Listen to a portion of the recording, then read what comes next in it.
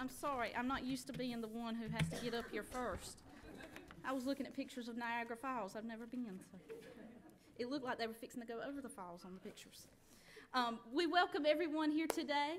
Obviously, Mr. D and Miss Carolyn are out of town this weekend, but don't worry, you don't have to listen to me preach today. We have a guest with us, Reverend Frank Grubbs, a good friend of Mr. D's, is a former pastor of Selma, most recent pastorate. And how many churches have you pastored? 5 or 6. Because you didn't stay in one place for 40-some years like D, right? But we are happy to have him and his wife and daughter with him today. And so he will be bringing the message to us a little bit later in the service. Do want to welcome everyone here today. Be sure to look at your bulletin for the announcements. Remember, ladies, Trinity Circle meets at 6:30 Monday night, and then Women's Auxiliary is at 7. Deacons also meet at 7.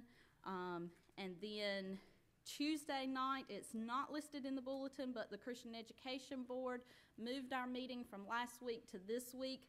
So the Christian Education Board meets at 6:30 on Tuesday. And then Wednesday, all of our stuff starts back with Summer Adventures at 8 o'clock. And then our supper is at 5:30, and it should say youth activities at 6:30. And then, of course, the adult Bible study at 6:30 and chancel choir practice at 7:30. And then Saturday, 7:30, men's prayer breakfast at Wayne Evans. Since we're renovating Heritage Hall, be sure you take a look. They've made a lot of progress. Be sure, parents, if you haven't got your Summer Adventures registration paid, it's $5 if you pay by today. It's $10 if you pay tomorrow or later. And those who have already pre-registered, I have only a few more spots. So if you haven't pre-registered, be sure to get that to me today. The other announcements are in the bulletin for you to see. We're collecting items for the children's home still, and they are being collected here in this hallway as well as the CEC, and we need them no later than Wednesday night, July 18th, so that we can take them with us to the Mudcats game. I have not ordered the Mudcats tickets yet, so if anyone wants to go to the Mudcats game, give me your $6 and let me know that you're going, and that is on Friday, July 20th. Be sure to look at the information about the Youth Sunday, as well as all the Wednesday night information and Summer Adventures information. If no one has any other announcements, let us prepare our hearts for worship.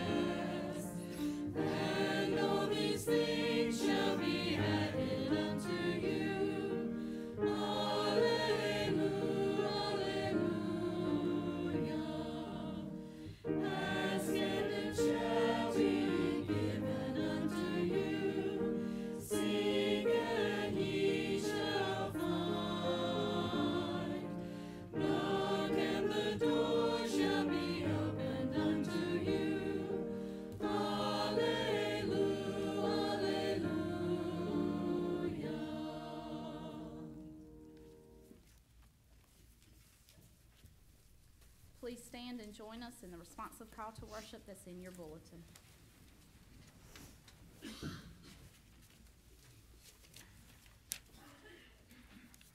Our Lord wills us to stay in the faith, for we are both by his good work and his goodness to remain in the faith.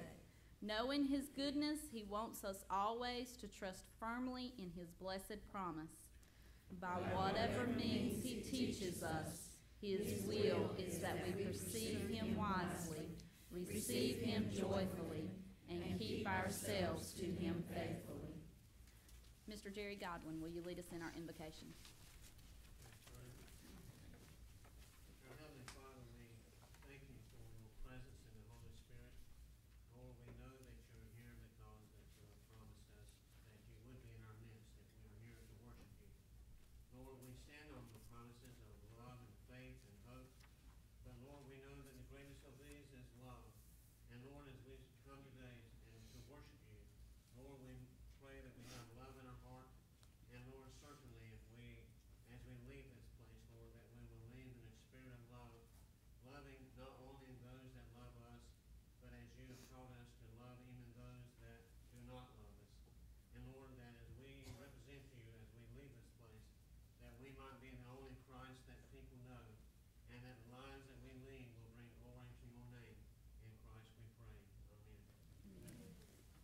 Take your hymnal and turn to hymn number 271, Standing on the Promises.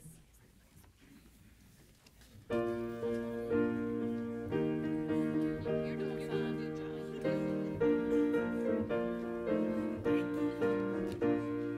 Standing on the promises of Christ my King, through eternal ages let His praises ring. Glory in the highest I will shout and sing, standing on the promises of God. Standing, standing, standing on the promises of God my Savior. Standing, standing, I'm standing on the promises of God, standing on the promises that cannot fail. When the howling storms of doubt and fear assail, by the living word of God I shall prevail. Standing on the promises of God, standing, standing, standing on the promises of God my Savior. Standing, standing, I'm standing on the promises of God, standing on the promises of Christ the Lord, bound to Him eternally by the strong cord, overcoming daily with the Spirit's sword, standing on the promises of God, standing, standing, standing on the promises of God my Savior. Standing, standing,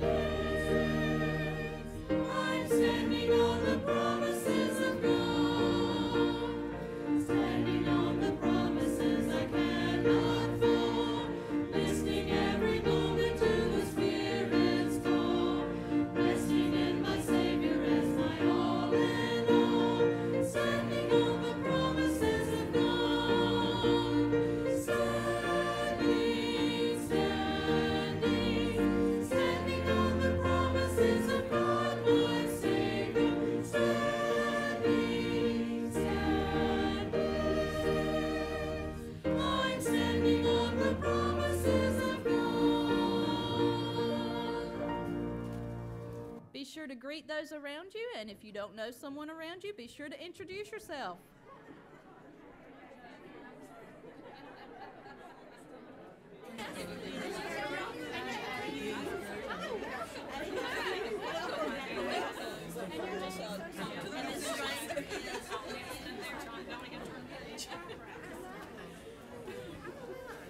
All right, choir, everybody sit down.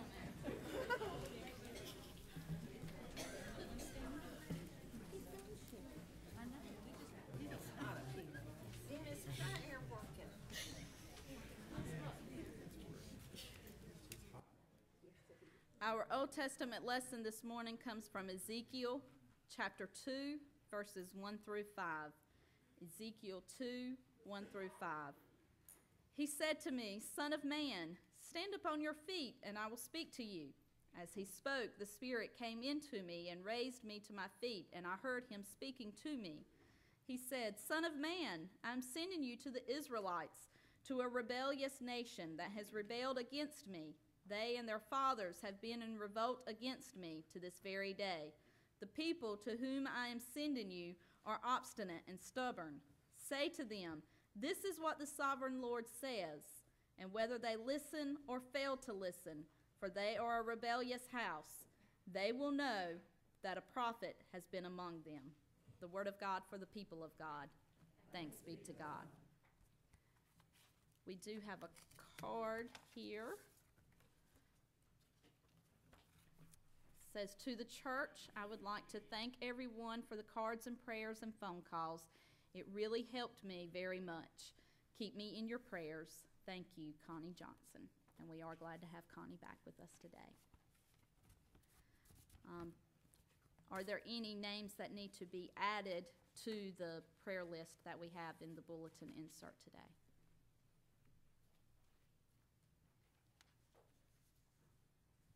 Okay. Please be sure to look at the prayer list that is in the bulletin and keep all of those people in your prayers. And keep our volunteers as well as our children in your prayers as we start the Summer Adventures program this week. Let us pray.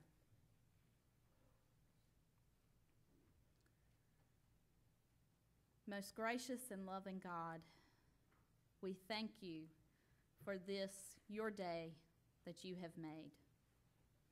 We thank you for all of the blessings that you have given to us, although we are so unworthy of your love and your grace and your mercy. Lord, we do lift up those names that are on our printed prayer list, as well as unspoken prayer requests and burdens that we have on our hearts, Lord. You know each and every situation better than we know them ourselves, Lord. For we know that you have counted the hairs on our heads. That is how intimate you know each and every one of us. Lord, we ask that you grant comfort and peace and healing, forgiveness, mercy, and strength to each person as they need it. Lord, we pray for our nation, for our leaders, for those who are serving our nation in times of war, in areas of war. We pray for our denomination and its leaders and its ministries, and our church, Lord, and all the different ways that we are trying to reach out to our community, Lord. Open our eyes and hearts so that we may better know how you would have us to be the light of the world in our community. These things we pray.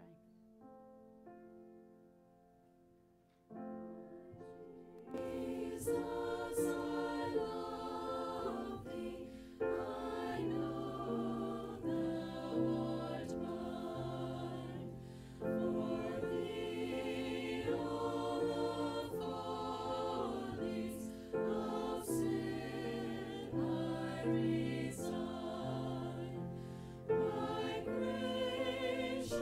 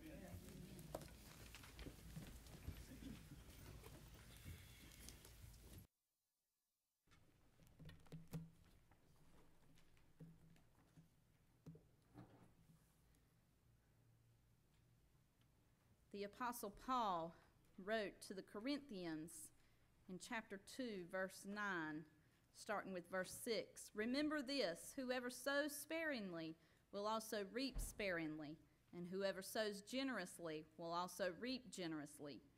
Each one should give what they have decided in their heart to give, not reluctantly or under compulsion, for God loves a cheerful giver. And God is able to make all grace abound to you, so that in all things at all times, having all that you need, you will abound in every good work. Consider all the blessings that God has given to you as you decide what to give back to God. It belongs to God anyways. Our ushers come forward to receive our tithes and offerings.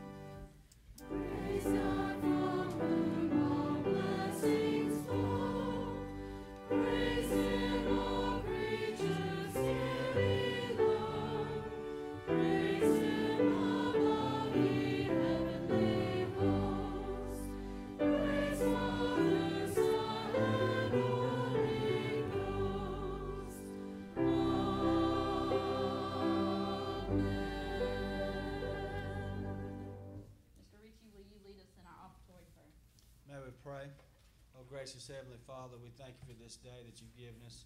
Thank you for this time that we can gather in your house, dear Lord. We ask you, dear God, just to take these offerings and tithes to continue building your kingdom on this earth. For all these things we pray. Amen. You may be seated. And at this time, I will ask Brother Frank to come up. And he will take over the service from here, and the kids who normally go with me to junior's church may go with me to junior church. And they decided to change it. Just let her take care of it. Thanks.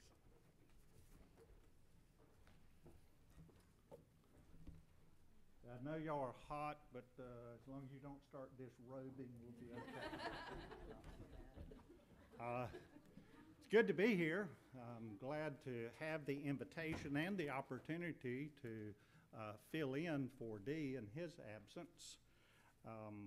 There's a couple of things I noticed, though, or my daughter and wife noticed in the bulletin. June was not Anna's birthday. That just happened to be the month she got her license. And Dee assumed that since she got her license in June, that was also her birthday. Her birthday was back in February, and it took from February to June for her mother to have the courage to allow her to get her license. Amen. And I have started the chapter of Dad in Smithfield. And some of you might want to join Dads Against Daughters Dating.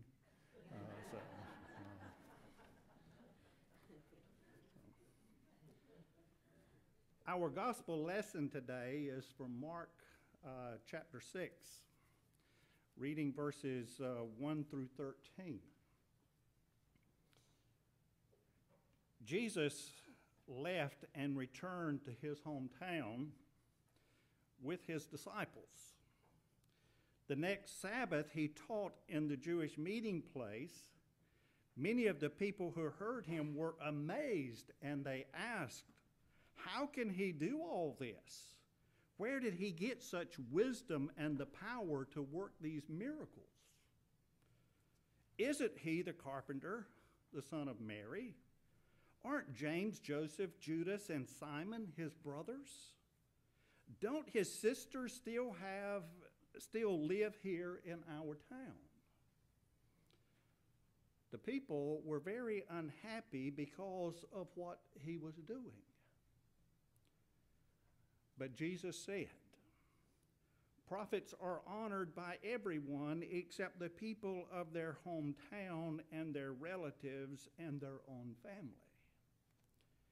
Jesus could not work any miracles there except to heal a few sick people by placing his hands on them.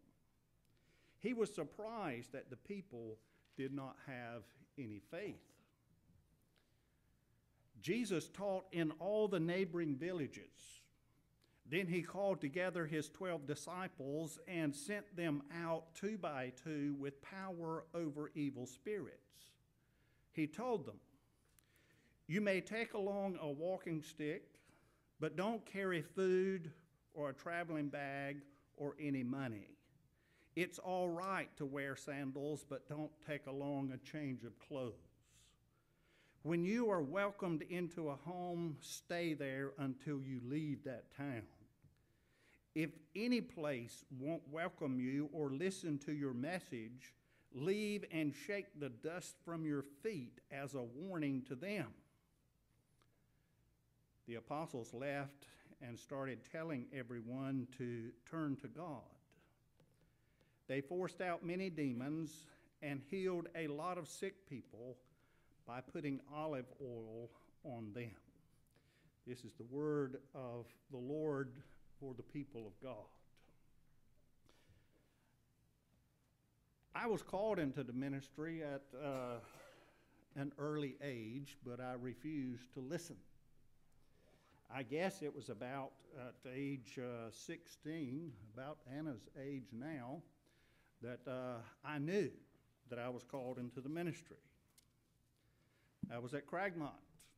I was in the old tabernacle that had a sawdust floor at the time, when I knew that the Lord was moving in my life in that direction. I proceeded to go about my life as usual, knowing that I had been called. I graduated from high school and was headed to NC State to fulfill my heart's desire. That was to become a forest ranger or to work in the field of wildlife in some way. And it was there that I finally gave in and I said, okay. I dropped out of school, went to work, earned some money, and then entered Mount Olive College to begin my preparation for the ministry. But the Lord gave me a promise, and I think He has fulfilled that promise. He has brought me full circle. I'm no longer pastoring, even though I am still an ordained minister, and my options are never closed. But I'm now working at Hal Wood's Environmental Learning Center, doing what I originally set out to do. And I believe that the Lord had a hand in it. And I say that my options are not closed because I always want to be open to God's leading. Someone, it might have been Dee, who asked me, was I going back into the active pastorate? And I said, well, if a church makes an offer I can't refuse, I guess I will. So far, no one has made that offer, but I really do preface that with this. I will be back in the active pastorate as soon as I know that that's where the Lord wants me to be.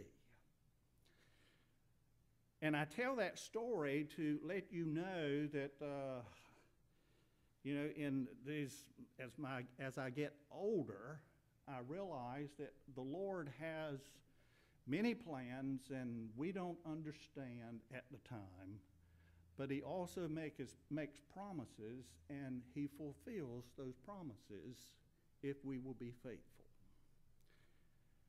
Today's gospel opens with Jesus going to His hometown, where He speaks in the synagogue, and there back home, Jesus is not well received.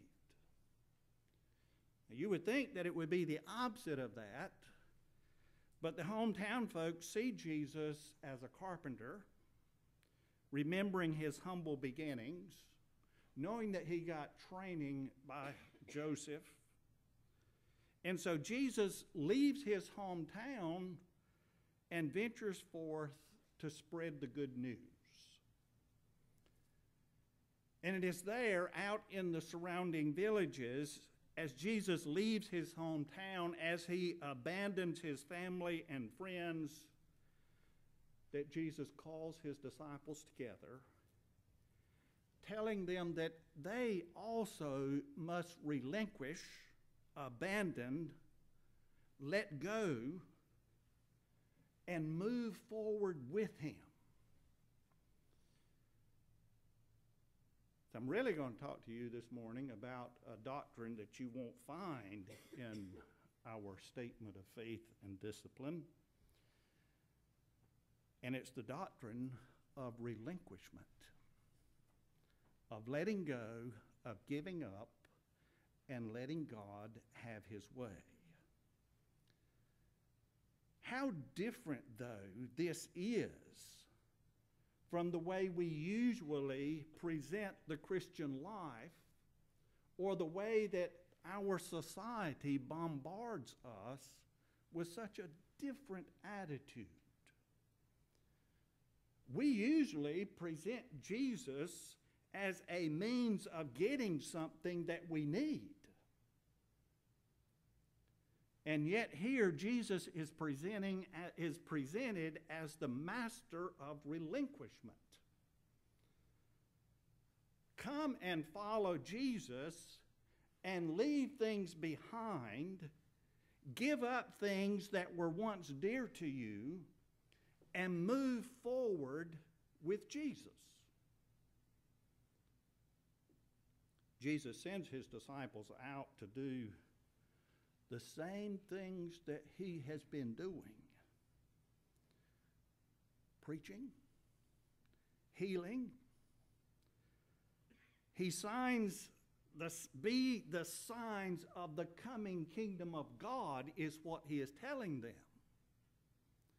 Come and follow Jesus and leave those cares behind. Leave those things that mattered to you and put your complete trust in God. And before he sends them out, he gives them some instructions, telling them what not to carry with them. A few weeks ago, I was participating in a Boy Scout camporee that was being held at Howell Woods. And I was the counselor for the Reptile and Amphibian Study Merit Badge. Now, there was over 200 Boy Scouts at that event. And we counselors had no idea how many would be in our particular group.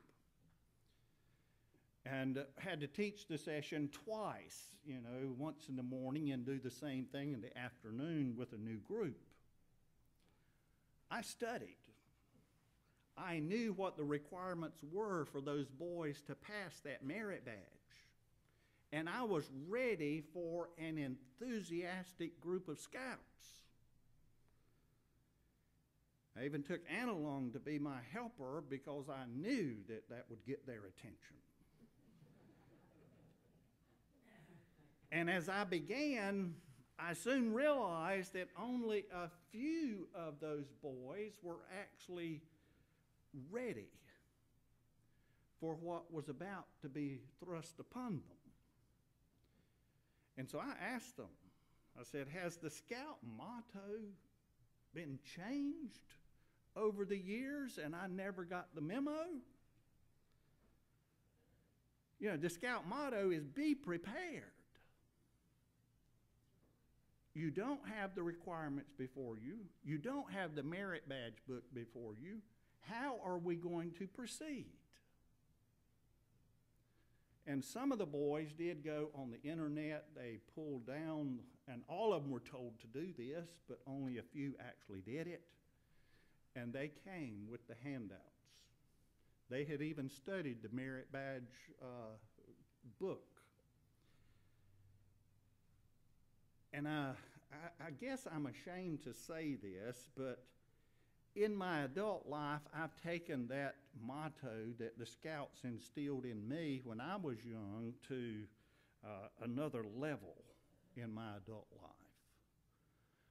The new motto, it's better to have it and not need it than to need it and not have it.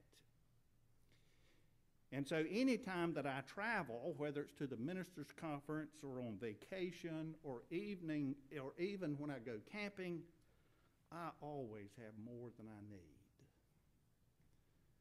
Last time, we recently went on vacation, I wore about half the clothes that I took. But I'm thinking that Jesus is talking about something deeper here. There is something about Jesus and his mission that necessitates his instruction: take no purse, no bag, or sandals. Don't even take a change of clothes with you. On his first day of class, Will Williman, who taught at Duke Divinity School for a number of years as the dean of the chapel, would often begin by asking his new students this question: tell me how you got to seminary. A woman responded to him one time. She said, I was a research chemist, I was a research chemist. I had my own lab. And then God called me. Midlife, He called me into the ministry. My kids threw a fit. My husband walked out on us just 2 weeks after I shared this with them. I have had to move here, leave the town and the house that I loved, but I really hope that I am following Jesus and doing what He wants me to do. And I read that and I said, wow. That was even a greater sacrifice than I even considered when I went into the ministry. You see, there seems to be something about Jesus that makes Him require relinquishment like that. A church I know launched out into a big capital campaign. You know what that's like. And the chair of the committee was a 34-year-old father of 3. And after the successful campaign, I asked the pastor to what did he ascribe such success. And here's what he said.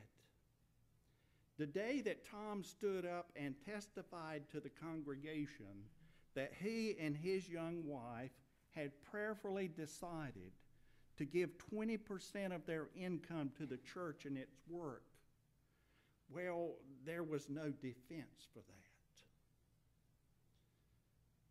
Sometimes Christians underestimate what a radical challenge they are to the world of their theology of relinquishment. In a very success-oriented, get-all-you-can society, for a young man or a young woman to stand up and testify to the ability to let go, to launch out, to give up, well, it's downright subversive. That's why it took me so many years to finally give in and say, okay, Lord, if this is what you want me to do, I'll do it. So Jesus sends out his disciples as if he was sending them into war. They are going into battle. And when you go into battle, you don't take anything except the bare necessities.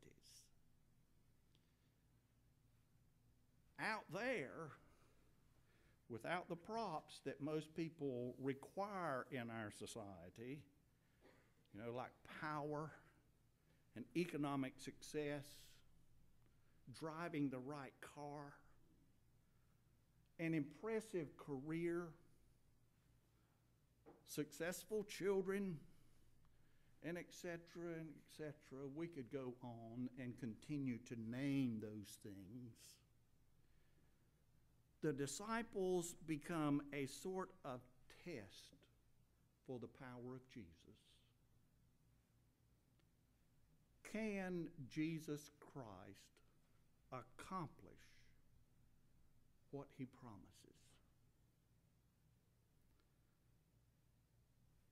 In my earlier years as a pastor, members came to me to help them think through some problem in their life.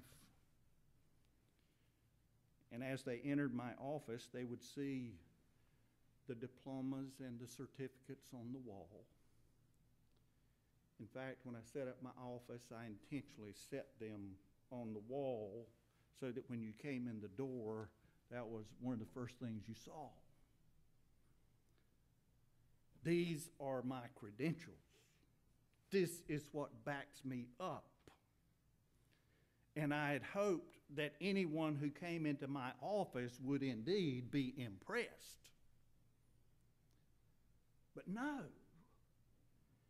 They were coming to me to help them put their life in the context of God's will, of God's providence.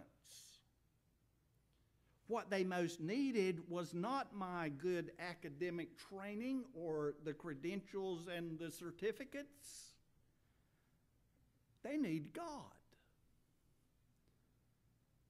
I mean, those things are important in preparation. But that's where it stops. It's good for preparation. A dear friend of mine who is now deceased would not allow us to call him doctor.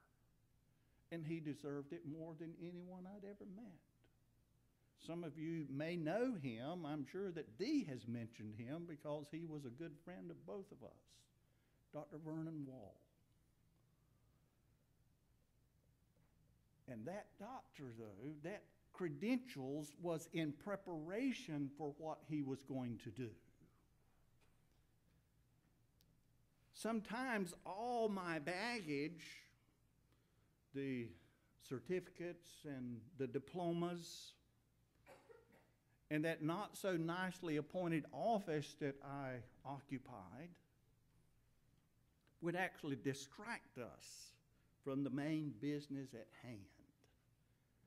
That is to seek out God for this particular situation. I finally quit meeting people in my office. I finally grew up and learned something. I would always meet them in the adjoining conference room.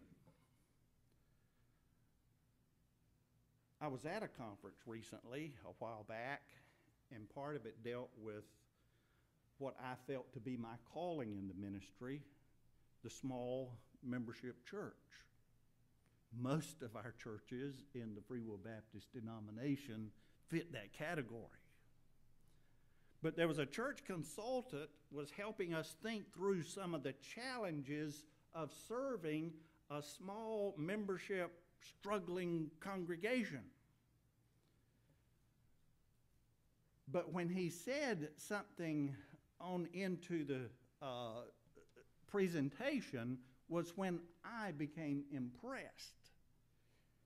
The small membership church can be a challenge, he said, but it also has a way of keeping focused on the main thing of the church, the worship and the service of the living Christ. Everything that we do should come out of our worship of God. He went on to say, if you want to worry about churches, worry about the congregation that can get so caught up in Zumba classes and trips for the youth and 12-step groups that the church can lose its soul. Someone was commenting this morning, they were actually bragging about your new educational facility and how the debate went of what to build and how to build. And the conclusion was that you built exactly what you needed. I don't know why churches build gyms. There's a lot of things I don't know that are going on out there. But what we need is to focus our attention on God as the supreme source of our existence. As a pastor, there were days when I got distracted. I got deluded into thinking that my job was to run a well-functioning volunteer organization or a community service center. But no. I often had to remind myself that the main thing that I need to look in the mirror each morning and say to myself, let go of the baggage. Stay focused on the most important thing. You are a pastor. You are to bring people into a meaningful relationship to God.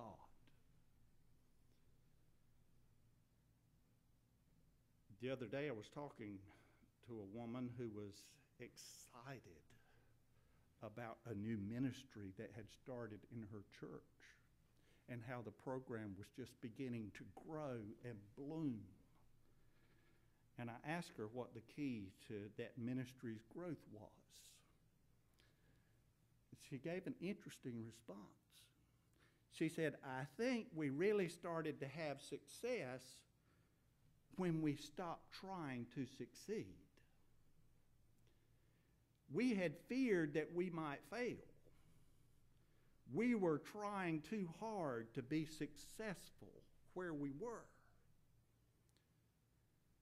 And we made an amazing discovery that God did not call us to be successful. He called us to be faithful. And when we let go of our fear and our need to succeed, then God started helping us to succeed. Do you know what she's talking about? I think you do. Sometimes you have to let go of inappropriate, constricting baggage in order to move forward with Christ.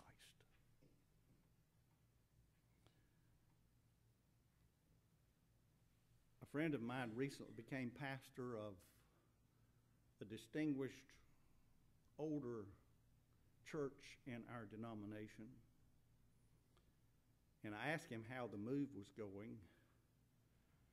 And he replied to the effect, right now I spend most of my time listening to their history. They all need to tell me the mistakes that my predecessor had made. All the trouble they had 10 years ago, and on it goes. And he said, that's okay and it's understandable. It's important for me to know their history. My great fear is that they are not going to be able to let go of their sad history. They're going to continue to carry it with them into the future, so much so that it's going to kill them. Discipleship was and always will be costly. As Dietrich Bonhoeffer said in words that has basically become virtual scripture in any conversation about discipleship, cheap grace is preaching of forgiveness without requiring repentance, baptism without church discipline, communion without confession, absolution without personal confession. Cheap grace is grace without discipleship, grace without the cross, grace without Jesus Christ living and incarnate. Costly grace is the gospel which must be sought again and again. The gift which must be asked for. The door at which one must knock. Such grace is costly because it calls us to follow Jesus Christ. It is costly because it costs us our lives. It is grace because it gives us the only true life. Giving up self and following Jesus is the most courageous thing that a person can do, but it's also the best thing that a person can do. Jesus is on the move, and he's calling us to move with him. The question before us, Will we be obedient to his command to take nothing with us except his vocation and his providential care? Will we share the love of Christ in our daily lives? Let us pray.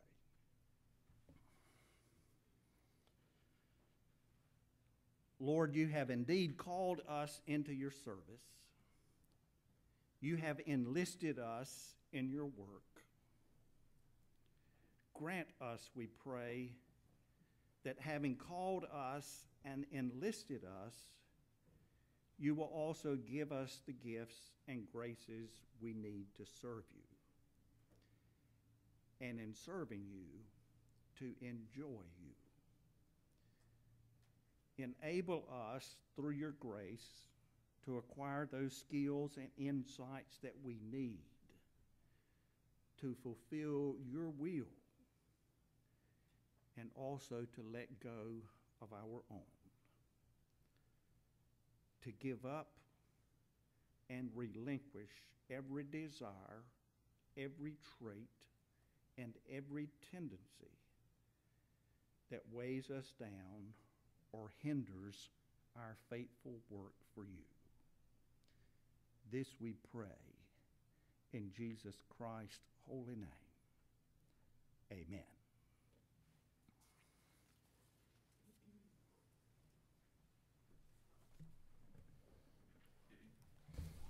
Take your hymn book and turn to page 249. We're changing our invitation. I don't know 248, so so please stand.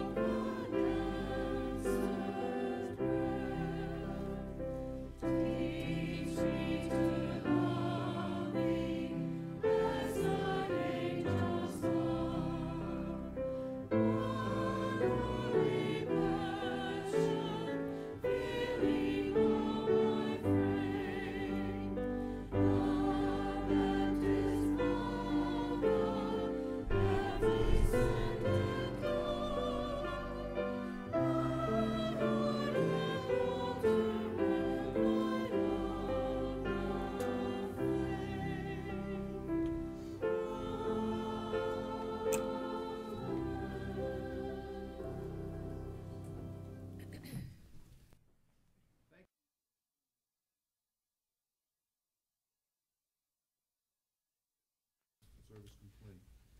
Let's be dismissed in prayer. Gracious Heavenly Father, we're so thankful for this beautiful day you've given us, Lord. Thank you for bringing Frank our way, Lord, for this special day. We ask, Lord, that you will give our pastor and his wife some rest and relaxation this weekend, Lord, and bring them back safely. Ask now that you'll go with us and be with us